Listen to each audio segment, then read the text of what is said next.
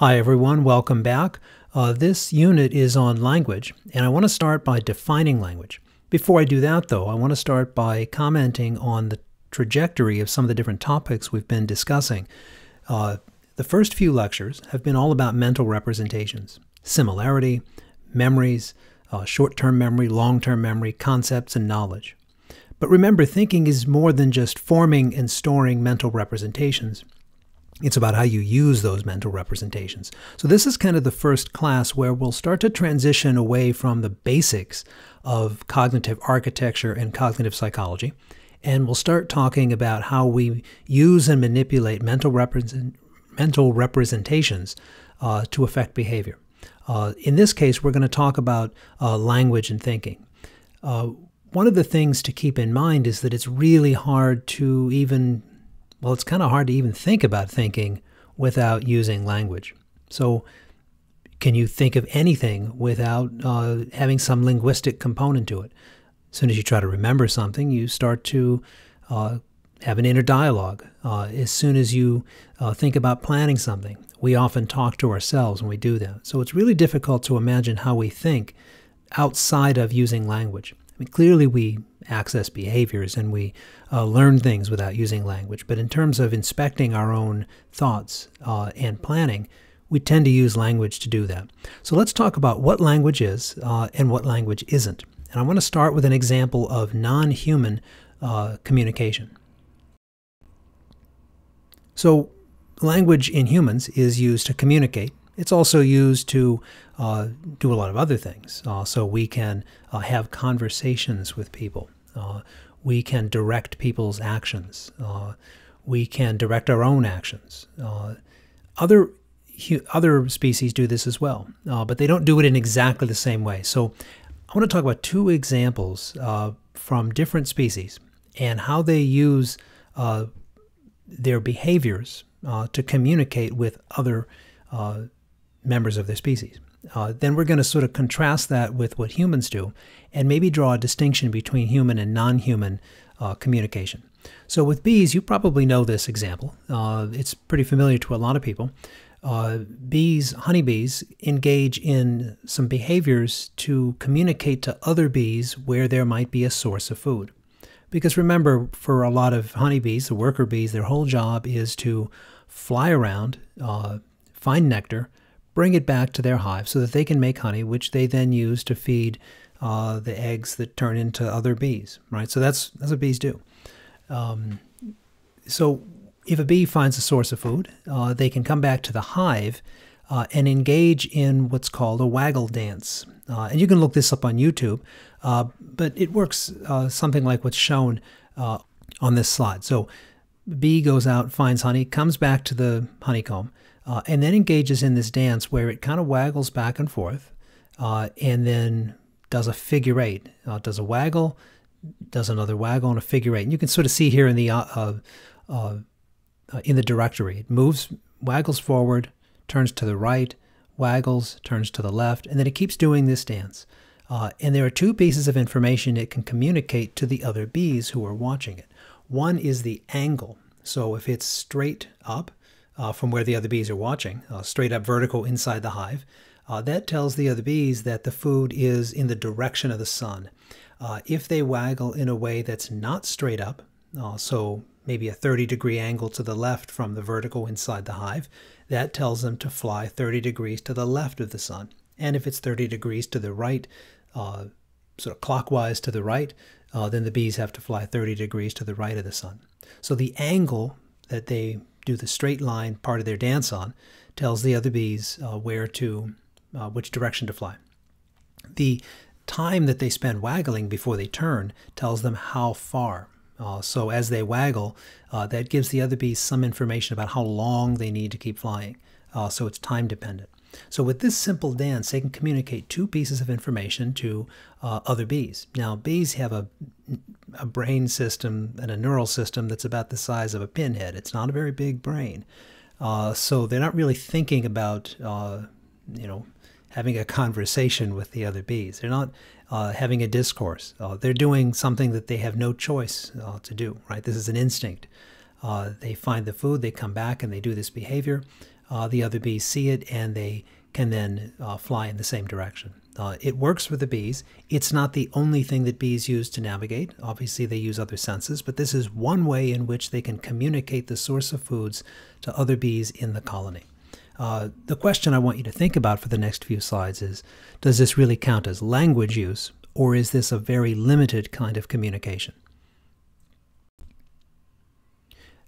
Another kind of non-human type of communication is seen in great apes. So different kinds of primates, which we're very closely related to as humans, can communicate with each other in much more sophisticated ways than maybe the bees do. Now, maybe that's a bit of a stretch. Bee communication is pretty sophisticated. It's just limited to what bees need to do. For non-human primates, these can be monkeys, great apes, the communication can be a little bit more sophisticated, or at least closer to what humans consider to be language. Now, among all different kinds of primates, there's a big range of communication. But bonobo chimpanzees, which are a type of great ape, seem to have the most sophisticated human-like language. There's a couple of reasons for that. One, they have a large cerebral cortex. Two, they tend to be less aggressive than some of the other than chimpanzees do, and they tend to be able to pick up these kinds of cues. So one that's really famous is a bonobo chimpanzee named Kanzi. Kanzi lives in Georgia and has learned to communicate with his trainers via a lexigram system. So what I've shown here on the right, on the left is a picture of Kanzi. On the right is a picture of part of Kanzi's lexigram, and these are symbols that Kanzi can put together to form sentences. And there's been a lot of work with Kanzi to show how not only Kanzi can learn to communicate with his trainers, but also how Kanzi can communicate with other chimpanzees and other bonobos. So before you continue, well, you can do this in either order, but I am going to post the link for this video. It's about a 10-minute video that shows an interview with Kanzi and Kanzi's trainers. And it shows how they can acquire different types of almost human-like language. And I'll show you a couple of stills from the video because I want to point a few things out. And then we'll move on to talking about how non-human communication isn't quite the same as human language. So you can watch the video now and then come back to this one, or you can complete this video and then watch the short video about Kanzi. So you're going to see a couple of things in this, or if you've watched it already, you've seen a couple of things in this. One of them is a lot of interactive discourse between Kanzi and the trainer. So here's a picture of Kanzi helping his trainer and psychologist Sue Savage-Rumbaugh cooking in the kitchen. Now, clearly this is probably not the kind of standard restaurant hygiene practices. You probably wouldn't want to eat the food that Kanzi has been cooking. It's clear that Kanzi's not washing his hands while he's doing this. But the point is really the communication. Nobody's actually eating Kanzi's food. In the video, you'll see that she tells Kanzi to, chop the onions, put some boil the water, and he seems perfectly happy to go along with the instructions. And you can see here, even in this picture, he's dumping some chopped onions into a pot. She's standing there turning the hot plate on, and he's got his eyes directly at her face. So he knows where to get the information. So he's quite happy to follow this.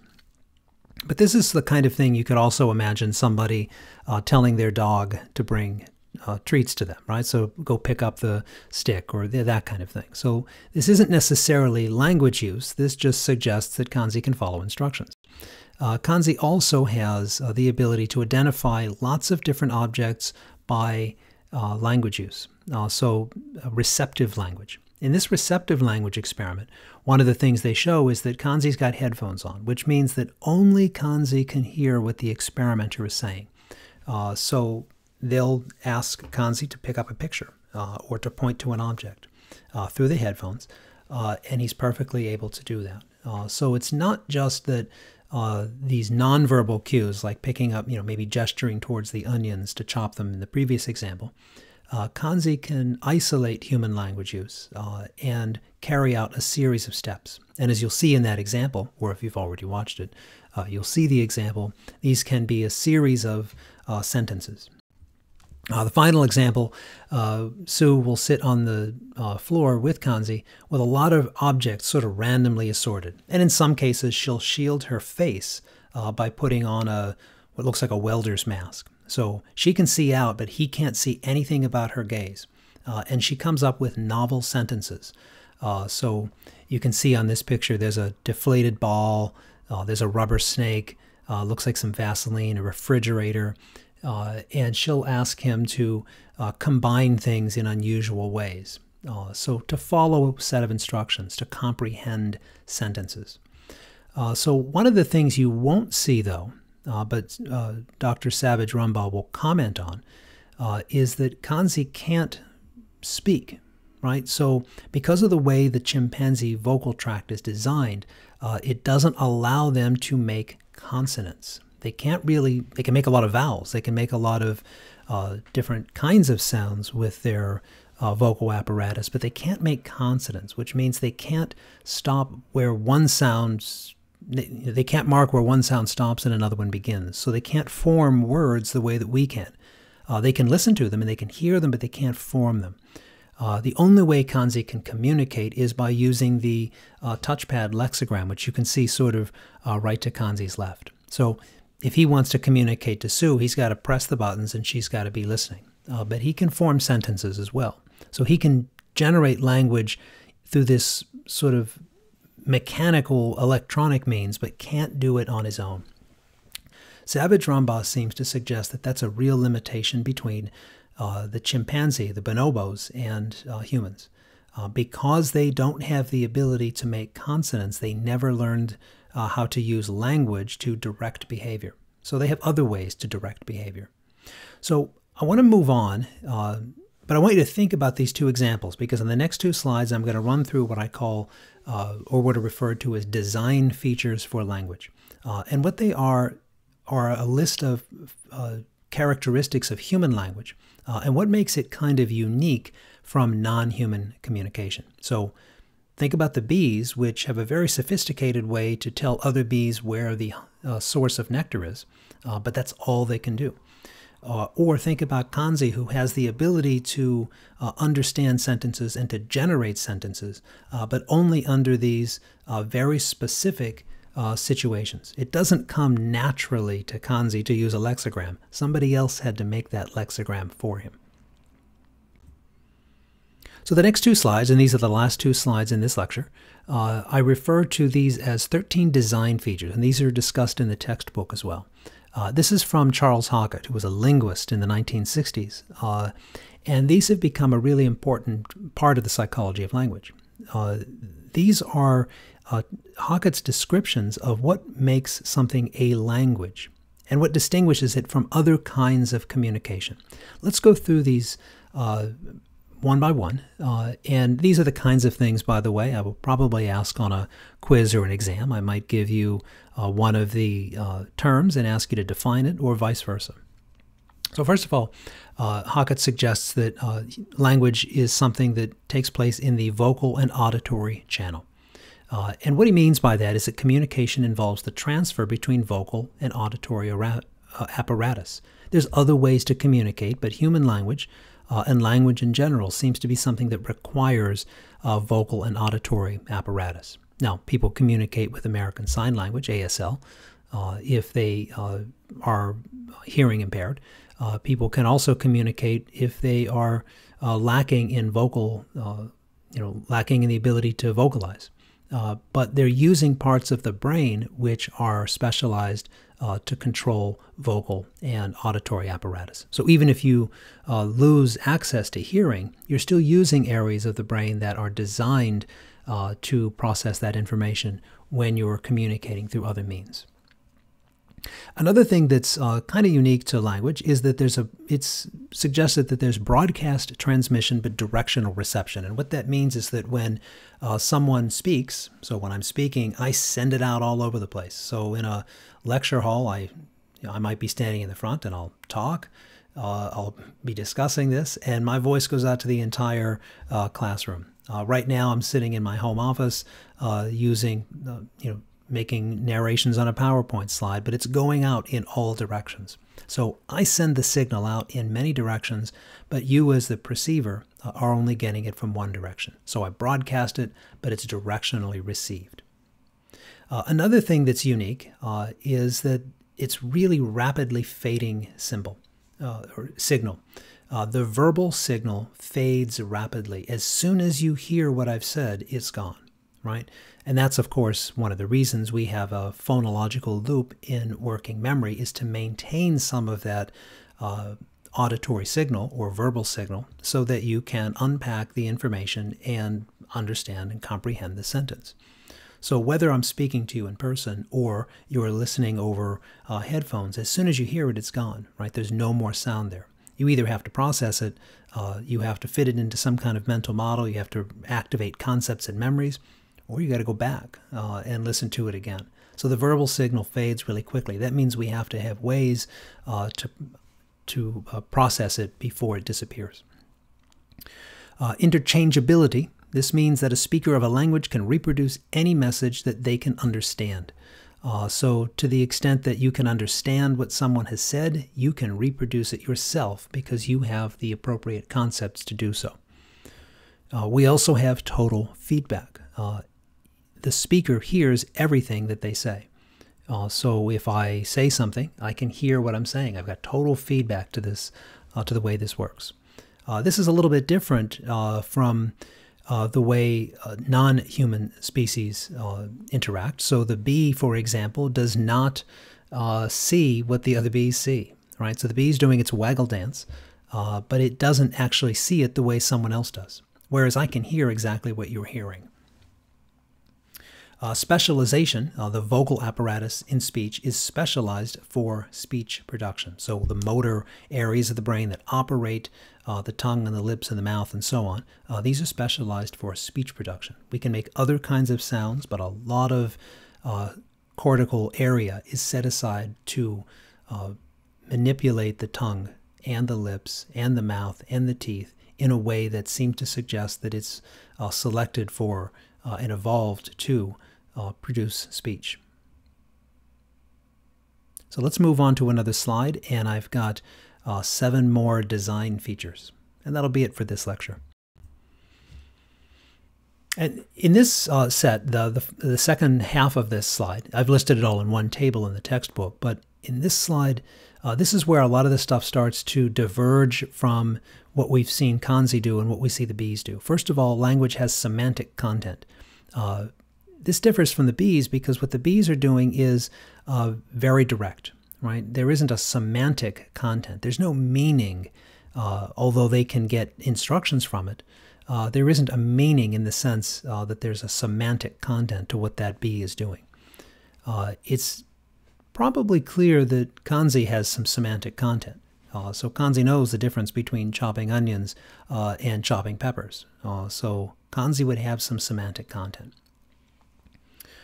Another characteristic is arbitrariness, and this is one that really distinguishes human language from what the bees were doing and what most other non-human communication is involving. The signal need not refer to a physical characteristic of the referent. Now this is really different from the bees. The bee waggle dance directly refers to the environment, right? The angle that the bee is dancing on refers to the angle from the sun. The length of time that the bee spends dancing on that straight line, doing the waggle, corresponds to how long you need to fly to get to the nectar. So that's not arbitrary. That's directly connected to what the behavior is directly connected to the environment. For our speech, the behavior is not directly connected to the environment. So our language most of what we say doesn't correspond to the characteristics of an object in the world. So I choose the word, I might choose the word coffee mug to refer to my coffee mug. I could use any other sounds to refer to a coffee mug. And indeed, we have many languages that use different sounds to refer to objects. So there's no particular reason why we choose one word and another language chooses another word. Discreteness. So language is composed of discrete, finite set of units. As we break language down into sounds, those sounds start to lose individual meaning. So as we get to the level of morphemes, we've got bits of words that have some meaning content to them, and those can be broken down further into smaller phonemes. So speech sounds don't have meaning in and of themselves. They're discrete because we can start and stop them with consonants, but they're finite. There's only a limited number of sounds that the human vocal apparatus can make, but we can compose them and put them together into a lot of different combinations to say almost anything we want. Another characteristic, and this is again shows sort of a differentiation between human language and non-human language, is the idea of displacement. Language can refer to things that are not immediately present. Kanzi tends to respond well when being asked to pick up the onions, but that's a different step to being able to refer to things that are not immediately present. We can use our language to think about things that happened a long time ago, to write stories about things that have never happened, to make inferences and predictions about the future. So we can talk about things that are not immediately present. I'm giving this lecture online, and I don't know when you're going to listen to it. So I assume that at some point you're going to listen to it. And I'm just imagining the kinds of things that you might think of. So we're talking, I'm talking to you and you're not immediately present. Language makes it easy for us to do that because we have the ability to use it to manipulate our memories. Productivity, the finite set of units, so that finite set of sounds that humans can make is capable of producing an infinite set of ideas. The last two, I'll go through these quickly. Traditional transmission. This is one in which the way in which language is developed across different cultures is usually some kind of traditional teaching, learning, or observation. So we tend to get our language from observing others and from teaching it to others.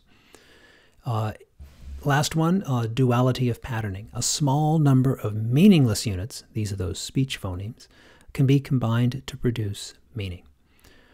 Okay, so that's the end of this lecture. I've got 2 additional lectures to talk about language and thinking. But this first one is really all about what language is. So as you're preparing for a quiz coming up in a few weeks, and as you're preparing for the midterm exam coming up in a few more weeks, think about these design features. I'm certainly going to ask about them. If I ask you what productivity is, you should be able to define it. I may also give you a definition and ask you to come up with the term. I may ask you or give you an example of something and ask you which one of these is best represented by that example. So because I've listed them all here, this is sort of a heuristic you might use in general. If I list a lot of things, like 5 different features or 13 different features, or here are 3 different things, those are really good things that I can ask about on a quiz or a midterm. They just lend themselves well to being exam questions. Okay, so if you haven't watched the video on Kanzi, please do that. If you have, there's a lot of other good stuff on YouTube related to some of these ideas. And once you're finished with those, make sure you have time to watch the next 2 lectures in this unit.